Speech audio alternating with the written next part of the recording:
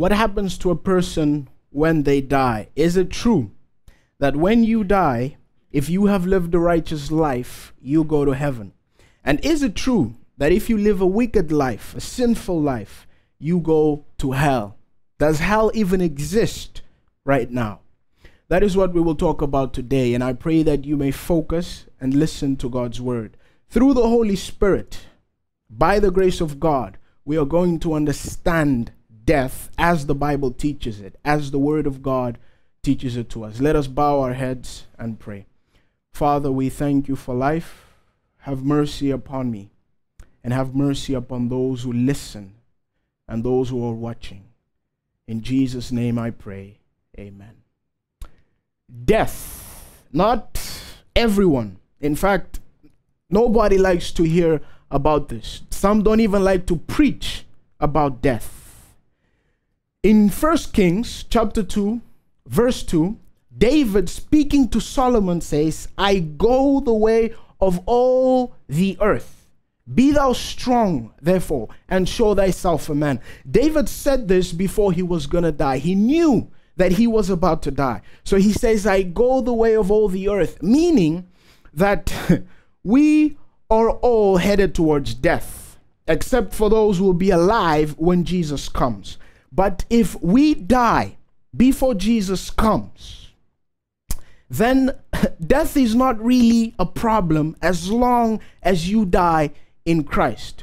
I hear people, whenever there are typhoons, people are so afraid of typhoons. People are afraid of dying because of an earthquake. People are afraid of dying because of a tsunami.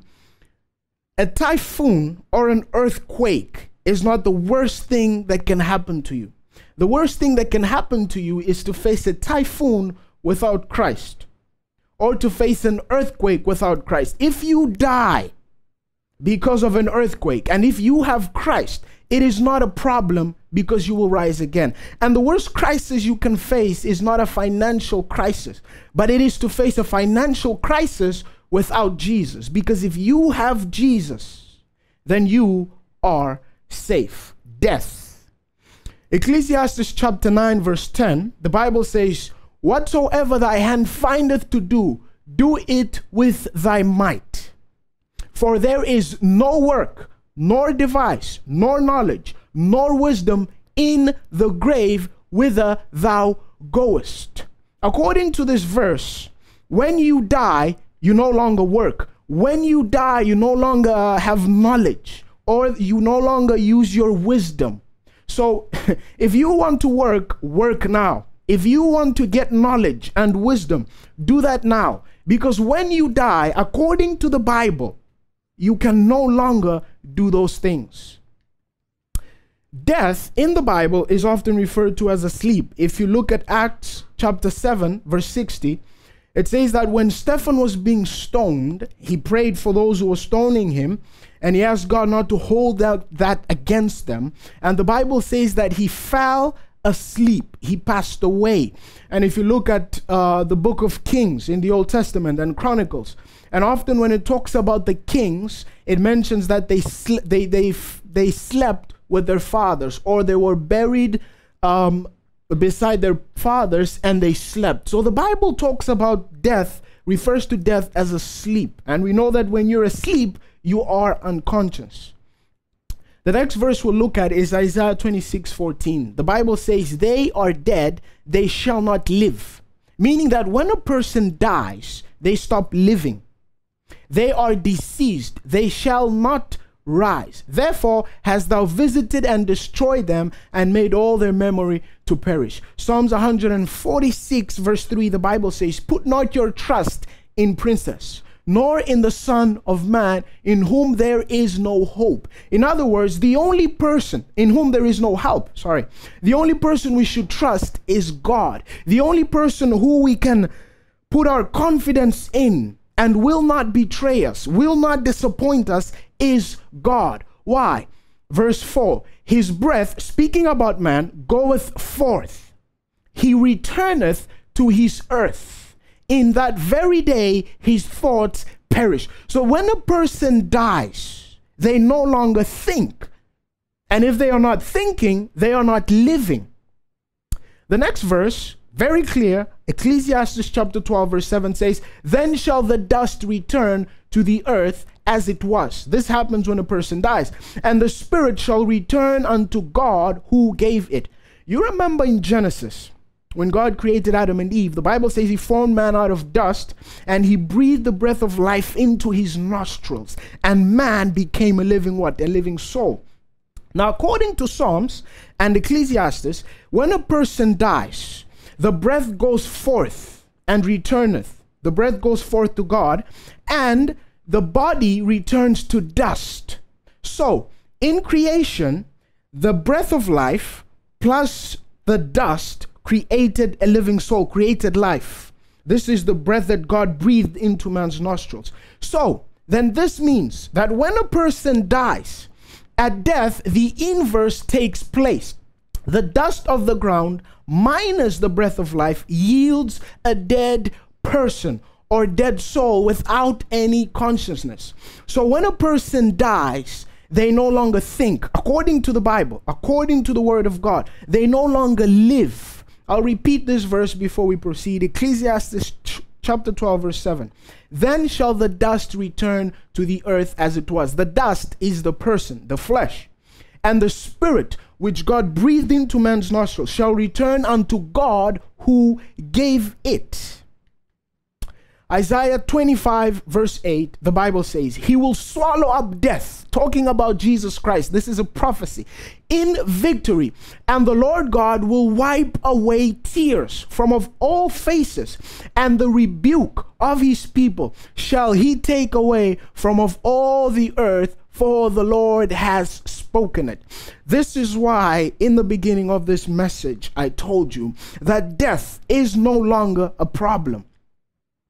As long as you have Jesus Christ, as long as you have yielded your life to him, then death is not a problem. Now, if you go into the New Testament, in 1 Corinthians 15, verse 55, the Bible says, O death, where is thy sting? O grave, where is thy victory? Now, David said, I go the way of all the earth. This is in 1 Kings 2:2. And Ecclesiastes says that we will all face death. Nobody's exempted from death unless you will be alive when Jesus comes. But the good news is that death no longer has power over those who accept Jesus Christ. O death, where is thy sting? O grave, where is thy victory? When did this take place? When Jesus Christ came, and when Jesus laid his life and resurrected, Jesus Christ defeated death. Jesus Christ has defeated any sin you think can keep you down. Because Jesus has risen, it is possible to overcome every temptation, every sin, every issue, and everything which you think can keep you from having a genuine relationship with him or from spending eternity with God. 1 Corinthians 15:44. So when this corruptible shall have put on incorruption, and this mortal shall put on immortality, then shall be brought to pass the saying that is written, death is swallowed up in what? In victory. So through Jesus Christ, we are given a new chance. Through Jesus Christ, we become conquerors, and death is no longer fearful to any person who has Christ.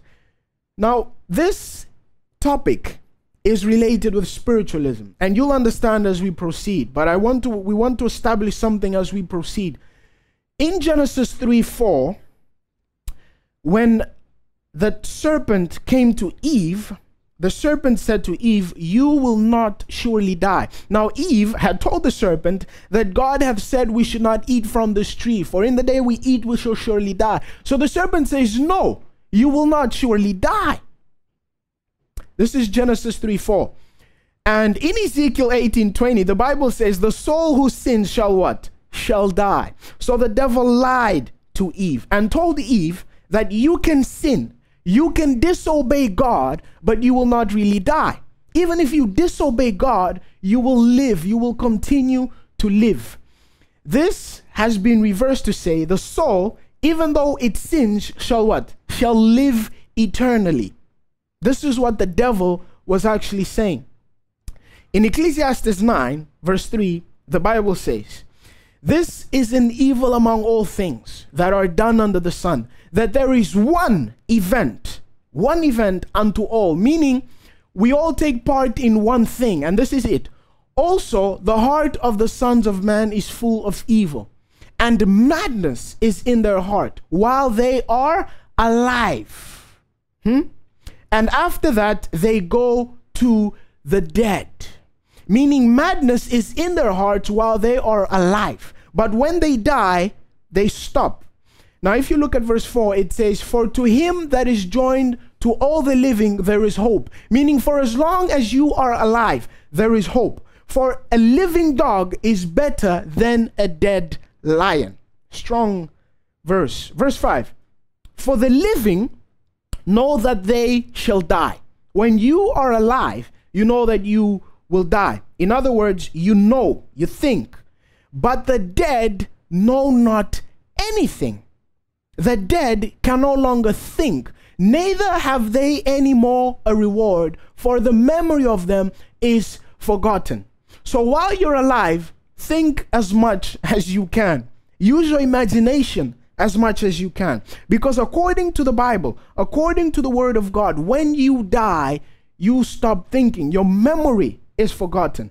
And finally, verse 6, "Also their love and their" what? "Their hatred and their envy is now perished. Neither have they any more a portion forever in anything that is done under the sun." So if you want to love, love as much as you want while you're still alive. And if you want to hate, hate as much while you're still alive. And envy as much as you can. Because when you die, according to the Bible, according to the Word of God, you no longer love, you no longer hate, you no longer envy, because the dead know nothing. Romans 8:10 says, "And if Christ be in you, the body is dead because of" what? "Because of sin. But the spirit is life because of righteousness." But if the spirit of him that raised up Jesus. Why was Jesus raised up? Well, because he died. Jesus laid his life on a Friday and he rested on the Sabbath, resurrected on Sunday. But Jesus was dead. Now the Bible says that in verse 11, "But if the spirit of him that raised up Jesus from the dead dwell in you, he that raised up Christ from the dead shall also quicken your mortal bodies by the Spirit that believeth in you." I want to share two things from you from this verse. First thing is that Jesus had died. And the Bible says that Jesus was raised. So when Jesus died, Jesus did not go anywhere. He did not go to heaven. Now, some believe that when you die and you live a righteous life, you go to heaven. Jesus lived a righteous life. But when he died, Jesus did not go to heaven. The Bible says that he was raised. He remained here on earth. And he was raised by God. I'll repeat this verse in verse 11. "But if the spirit of him that raised up Jesus from the dead dwell in you," this is if the Holy Spirit dwells in you, "he that raised up Christ from the dead shall also quicken your mortal bodies by his Spirit that dwelleth in you." So death is not a problem if you are filled with the Holy Spirit. Those who die in Christ, those who live a righteous life, those who live a Spirit-filled life, when they die, they simply sleep. And when Jesus comes one day, as he was resurrected, so shall ye be resurrected. 1 Thessalonians chapter 4 verse 16. "For the Lord himself shall descend from heaven with a shout, with the voice of the archangel, and with the trump of God." Now listen to this. There's a reason why these words are in red. "And the dead in Christ shall rise first." A question. If when we die, we go to heaven, who is Jesus coming to fetch? Who are these people that are supposed to rise when he comes. When we die, we do not go there, but we sleep and we wait for that great day when Jesus Christ will come again and all will be resurrected. And this verse says that the dead in Christ will rise first. So when you die and you have lived a righteous life, you do not go to heaven. You wait down here for Jesus to come and resurrect you. The dead in Christ shall arise first, and they that shall arise first with Christ, they shall spend a millennium with Christ. And after that, that is when the wicked will be judged. So judgment is not for the righteous. Judgment is for the wicked. Judgment is for those who have not accepted Jesus Christ. And if you continue to read in verse 17, then we which are alive and remain shall be caught up together with them in the clouds to meet the Lord in the air. And so shall we ever be with the Lord forever. Verse 18, wherefore, comfort one another with these words. Comfort one another with these words. Death, my brothers and sisters, should not be something we should be terrified of. If you have Christ, then you should not fear death. And if you have not yet accepted Jesus Christ as your personal Savior, I invite you not to accept Jesus because you want to escape hell, not to accept Jesus because you want blessings, but to accept Jesus because Jesus is actually seeking to have a genuine relationship with you. Jesus is seeking to establish a relationship. So we do not accept Jesus because we want to escape death, or we do not accept Jesus because we want to escape hell. We come to Christ because we want to have a relationship with him. Sin separated us from God. Jesus came to reunite us to God. And this is the purpose. This is the reason why I preach the gospel. Let us proceed. The abode of death. In the Old Testament calls the place where people go as death, Sheol, in Hebrew, Sheol. Now, and the New Testament calls death Hades, Greek. In the scripture, Sheol most often simply means the grave. So when you read Sheol in the Old Testament, it actually means grave. And when you read Hades, it means grave. It doesn't mean hell. The meaning of Hades is similar to that of Sheol. And the dead go into this place. According to Psalms 89, verse 48, it says that the dead go into this place. It means that the dead go into the grave. So when you read Sheol or Hades, it is not talking about hell.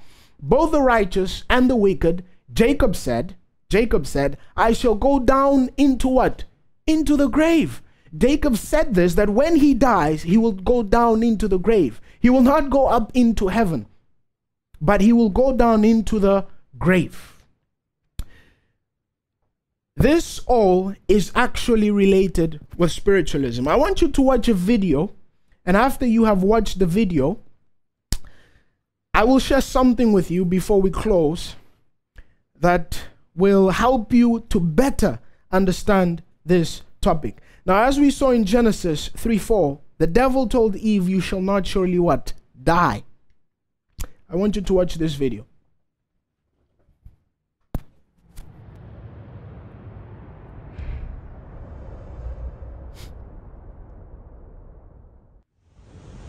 How are so many of Hollywood's most famous actors and actresses able to be so amazingly effective and convincing in their performances? That guy was so electrifying that it came through the television. How is it that they can move us to laughter, tears, or anger at the drop of a hat? Are they truly gifted with natural talent, as many suggest? You see this and you're dazzled by their talent. Do they possess a creative streak of genius that is unknown to most men? Or unknown to most men, are they in fact possessed? Is it possible that these actors and actresses are possessed by demonic spirits who have a specific agenda to fulfill? Oscar award-winning actor Denzel Washington told 60 Minutes exactly how he brings forth his best performances. Basically what I did was got on my knees and sort of communicated with the spirits And when I came out, I was in charge. Powerful scene. Powerful scene. It was.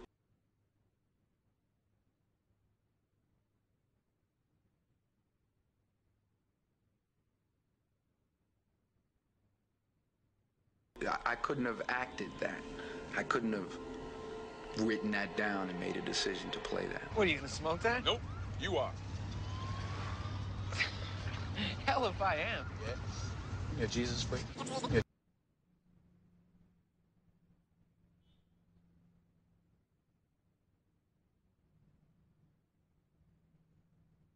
Jesus freak. The one-woman entertainment empire known as Oprah has strong affiliations with the demonic realm. The most familiar face on television says, "You can not only use your body and physical self. This is how I see acting. I ask my body to be the carrier for the spirits of those who have come before me in a way that is most meaningful to the character. Just become the vehicle for that character." Calling out for these entities to take her over so that she may become a sparkling puppet, Oprah admits of her work before the camera. I tried to empty myself and let the spirit inhabit me. With her global influence, her shows have become a smorgasbord for the New Age agenda. Is it wrong to believe that, or is there a problem in believing that when you die, you go to heaven, or that when a person dies, they live again? Is it okay?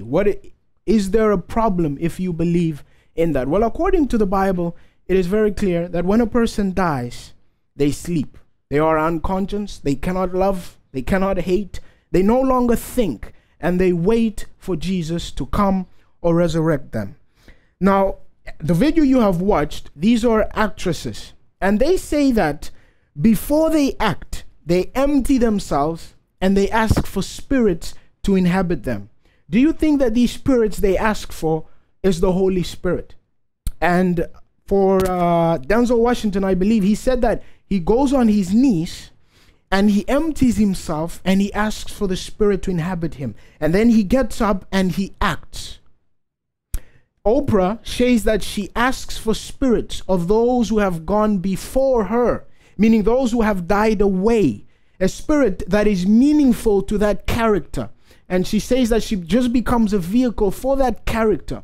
So meaning that, say for example, she's going to play a role of someone who was addicted to drugs. What she does is she will communicate with the spirit and she will ask for someone who has already passed away that used to be addicted to drugs. And that spirit will feel her and then she will act. So what they are saying is that they ask for the spirits of those who have passed away to help them in acting and in performing. And this is what they do in Hollywood. But the Bible teaches that when a person dies, they don't live anymore. They don't speak. They don't think. They don't act. So then if they say they ask for spirits of those who have died to come, then is it really those people? Well, it's clear from the Bible that it's not the people that have passed away. So it has to be someone else, or it has to be something else that is appearing to them. Leviticus 19, verse 31, the Bible says, "Regard not them that have" what? "Familiar spirits, neither seek after wizards to be defiled by them. I am the Lord your God." God knew that people would be seeking familiar spirits or wizards. So God says, do not seek them. Another verse is Leviticus 26, "And the soul that turneth after such as have familiar spirits, and after wizards, to go whoring with them, I will even set my face against that soul, and will cut off them from among the people." Another verse is found in Deuteronomy 8:11, "Or a charmer or a consulter with familiar spirits, or a wizard or a necromancer." What is a necromancer, or who is a necromancer? A necromancer is someone who people go to and they ask them to speak, let's say, to a dead relative. And he does some things, and someone who looks like your dead relative, sounds like your dead relative, and knows things that only your dead relative will know, can say. And so necromancy is believing in, or divination is believing in life after death. that when a person dies, they still live, and you can actually call them to come. This is what necromancer do. They communicate with the dead. That's what they profess to do. If you look at 1 Samuel 28 verse 3, the Bible says, now Samuel was dead, and all Israel had lamented him and buried him. They buried him in Ramah, even in his own city. And Saul had put away those that had what? Familiar spirits and the wizards out of the land. When Samuel had died, Saul had chased away all those that had familiar spirits, and he chased away all the wizards that were in Israel. The reason why he had done this, well, he should have done this before, but anyways, he did it, and it is good. It is because the devil uses them to deceive his people. But a strange thing happens. He later on in his life goes to seek a familiar spirit. 2 Kings 21 verse 6, and he made his 2 sons pass through the fire, and observed times, and used enchantments, and dealt with what? Familiar spirits. Now, this is not talking about Saul. This is talking about another king who had abandoned God's commandments and was seeking wizards and familiar spirits. He wrought much wickedness in the sight of the Lord to provoke him to anger. So according to the Bible, when we seek familiar spirits, when we seek wizards, and when we do enchantments, it does not please God. And God warns us to flee from these things. 2 Kings 23:24, moreover, the workers with familiar spirits and the wizards and the images and the idols and all the abominations that were spied in the land of Judah and in Jerusalem did Josiah put what? Away. And that he might perform the words of the law which were written in the book that Hilkiah the priest found in the house of the Lord. There was a time in Israel that the people had abandoned God's commandment. They had abandoned God's law. And Josiah had found the book of the law. And in the book of the law, he discovered that the Israelites were to be as far as possible from familiar spirits, from wizards, and even from worshiping idols. So when he discovers this, he destroys all the idols, and he chases away all those who had familiar spirits and all the wizards. Isaiah 8:19 says, and when they shall say unto you, seek unto them that have familiar spirits. Meaning, if anyone tells you, seek a familiar spirit, or go to see a wizard, to talk to one of your dead relatives, or to anyone that has passed away, the Bible says, and unto wizards that peep and that mutter, should not a people seek unto their God, for the living to the dead. So the Bible does not encourage or support us to seek familiar spirits, or that we can talk to the dead. In fact, God says that we ought not to seek familiar spirits. Last verse is found in Isaiah 19 verse 3. It says, and the spirit of Egypt shall fall where? Shall fall in the midst thereof. And oh boy. And they shall seek the idols and the charmers, and to them that have familiar spirits, and to the wizards. In Acts chapter 16, verse 16, it says that, and it came to pass, as we went to prayer, a certain damsel possessed with the spirit of divination met us, with which brought her masters much gain by soothsaying. Divination is believing in life after death. Now this girl had a spirit of divination. According to verse 17, it says, and same followed Paul and us, and cried, saying, these men are the servants of the Most High God, which show unto us the way of salvation. And this did she many days. But Paul, being grieved, turned and said to the spirit, I command thee in the name of Jesus Christ to come out of her. And he came out the same hour. they were being followed by a girl that had the spirit of divination. In other words, she was filled with a demon that used to use her for divination. What would happen is people would go to her and they would ask her to speak to their dead relatives. And she would call a spirit that would impersonate the person whom they wanted to see, and they would talk to that spirit. And the Bible says that this girl followed Paul and Timothy and Silas, and that Paul rebuked the spirit from her, and the spirit left her. So it is clear from the Bible that we are not supposed to speak to the dead. In fact, when we claim to be speaking to them, it's not actually people, but it is demons who impersonate those dead relatives or anyone who has passed away. Ellen White says, many will be confronted by the spirits of devils personating beloved relatives or friends and declaring the most dangerous heresies. These visitants will appear to our tenderest sympathies and will work miracles to sustain their pretensions. We must be prepared to withstand them with the Bible truth that the dead know not anything. Where did she get that from? From Ecclesiastes. And that they who appear, and they who thus appear, the spirits of devils. Luke chapter 16, verse 19 to 31. In there you find a story of a rich man, Lazarus, of the poor man Lazarus, and the rich king. And it goes on to say that the king died and he went to hell, and that Lazarus died and he was taken and he was in the bosom of Abraham. He was taken to heaven. And it goes on to say that the rich man from hell, he saw, he was speaking to Abraham and said, send Lazarus that he may just dip here and cool this place for me. And so that he was in hell talking to Abraham. Now, many say that, they take that literally, that when a person dies, they really do go to hell if they have lived a wicked life. And the poor man Lazarus, well, he lived a righteous life, so he went to heaven.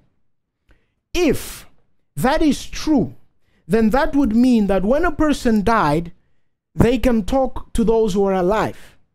Because it goes on to say that the rich man was talking to Abraham from hell, and even Abraham was talking to him from heaven. If this is true, then we should be able to talk to Moses. Moses is in heaven. We should be able to talk to Elijah. We should be able to talk to Elisha. So that is not literal. It is a parable that Jesus was teaching. It is not literal. So when a person dies, if they have lived a righteous life, they do not go to heaven, but they sleep and they await the judgment. And if you have lived a wicked life, then you wait for the judgment. So when a person dies, they sleep and they do not go to heaven, or they do not live in any other place. Some even believe that their spirit goes into cows or into animals and they live. I pray that you have learned something today. And I pray that you will not just take this message and put it aside, but that you will continue to study the Word of God and to seek truly what the Word of God teaches about this topic. And I pray that you may come to Christ, not to escape death, not to escape hell, but to come to Christ because you want to have a relationship with Him, because you want to know Him. As I have said in the beginning of this message, sin separated us from God. Once we were in the presence of God, we enjoyed His presence, we communed with Him, but sin separated us from God, and Jesus is trying to lead us. Jesus is leading us back to God, and Jesus longs to do that for you today. I would like to invite you to bow your heads as we pray. Father, thank you for life, thank you for the Bible, and thank you for the truth. May you give us strength to apply your word. In Jesus' name I pray. Amen.